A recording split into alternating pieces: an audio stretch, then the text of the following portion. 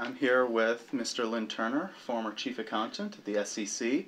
Thank you for joining me. Good to be here today. I just wanted to ask you, what do you think the most important thing regarding this current crisis is that everybody should know?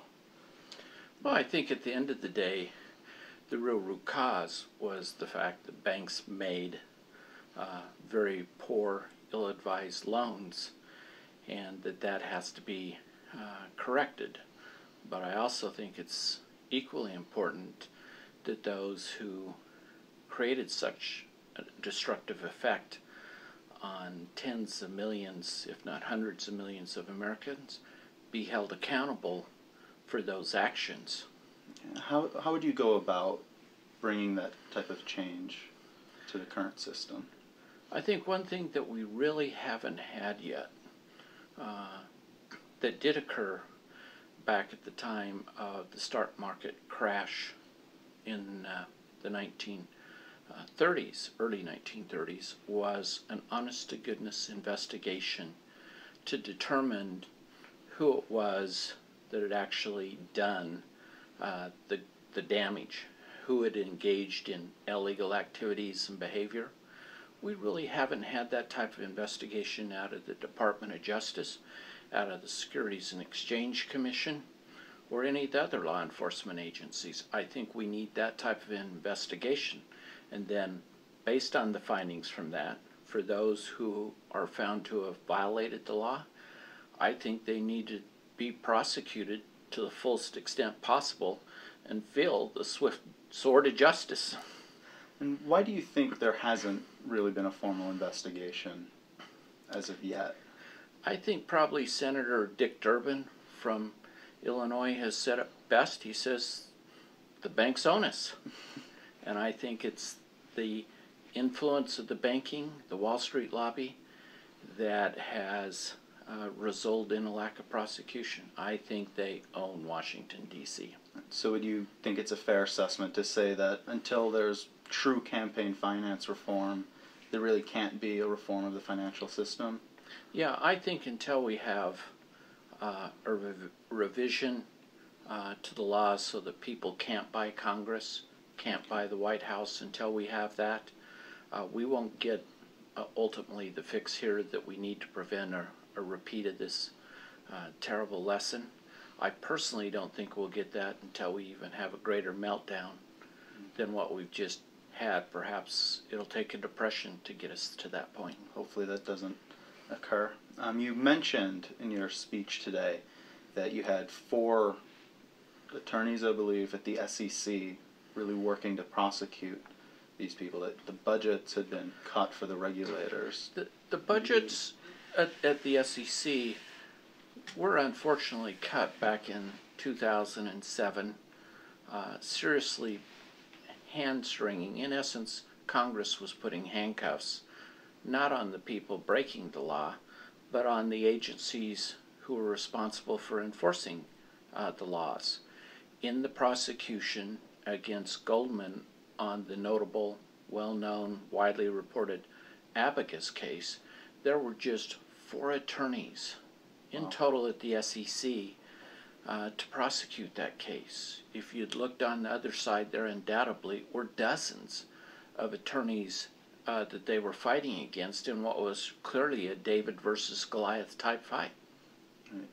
And regarding regulators and the bankers, there seems to be some sort of mismatch between the incentives that the bankers have to circumvent regulations and the incentives of the regulators, and that a lot of these bankers' incomes are tied to being able to get around regulations. They can make a lot of money by doing so they're going to be able to work really around the clock, whereas the regulators don't seem to have that same incentive. Would you be able to comment on that? Do you think that's true? Is there a way to fix that? Well, certainly coming out of the financial crisis, we saw bankers paid record amounts of bonuses, topping $100 billion, phenomenal, just a year after we'd had to bail them all out, which I think highlights a real problem, a real shortfall, real shortcoming in corporate governance at those institutions. That type of incentive, when anyone can do a single transaction and make enough money that they're fixed for life, their security is insured, and they never have to worry again, that drives human behavior. And it has driven the way the Wall Street behaves. It is a very serious problem. You've got to be able to improve the corporate governance, which hasn't occurred, which corporate America has recently been able to detour through the courts. And you've got to have regulators that are willing to prosecute these people when, as in the Abacus transaction, or others, they break the law. Unfortunately, in many of the cases, we haven't seen those prosecutions.